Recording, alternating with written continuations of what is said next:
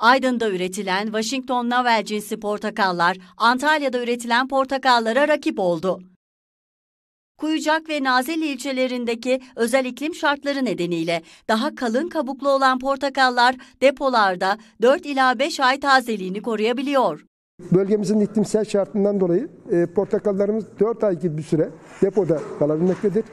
Kasım ayında hasat edilen portakallar Nisan ayında pazarlara çıkmaktadır. Bu çok önemli bir meseledir.